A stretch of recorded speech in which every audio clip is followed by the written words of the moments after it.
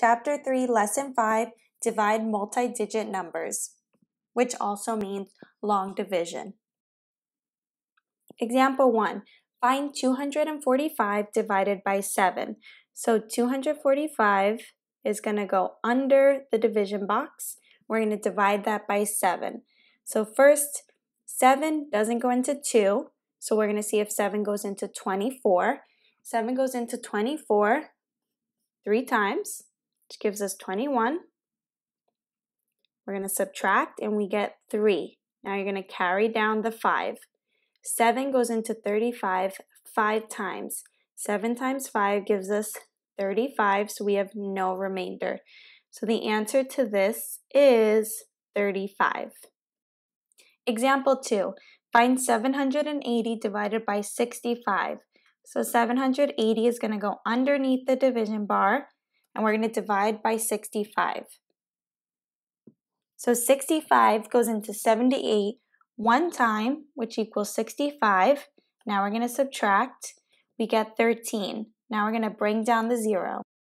65 goes into 130 two times, which gives us 130. So we have no remainder. So the answer is 12. Example 3. Find 180 divided by 72. So 180 is going to go under the division bar. So 72 doesn't go into 1, it doesn't go into 18, so we need to see how many times it goes into 180. So 72 will fit into 180 2 times. 72 times 2 gives us 144, so now we're going to subtract. We have to borrow. 10 minus 4 gives us 6. 7 minus 4 gives us 3. So now we have to add a decimal and add a 0 and bring down the 0. So now 72 goes into 360 5 times. Now we have to carry up the decimal. 72 times 5 gives us 360. So we have no remainder.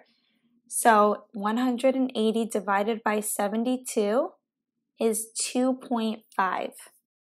Pause the video here and try these yourself to check for understanding. When you're done, press play to resume the video and check your answers.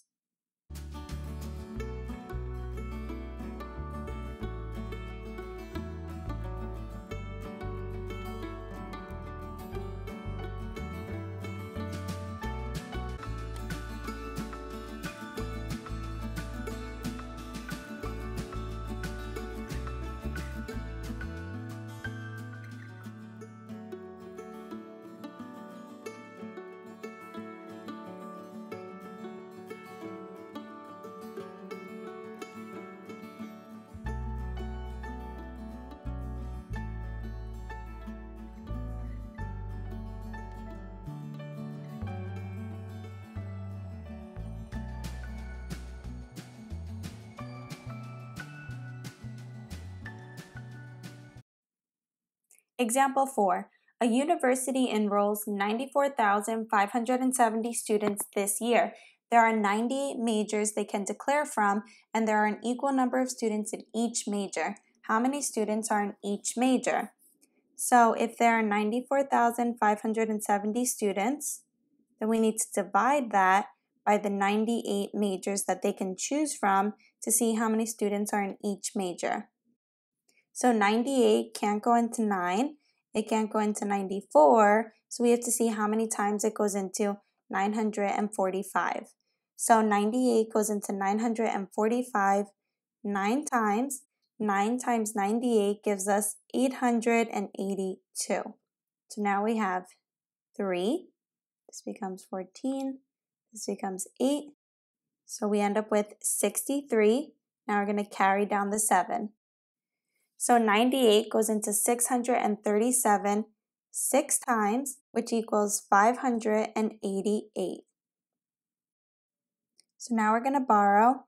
This becomes a 17, then this would become a 2. So now this becomes a 12, and this becomes a 5. So now we have 9 and 4, so we have 49. Now we're going to carry down the 0. So now 98 goes into 490 5 times exactly. So we have no remainder, so there are 965 students in each major. Pause the video here and try this one yourself to check for understanding. Then press play to check your answer.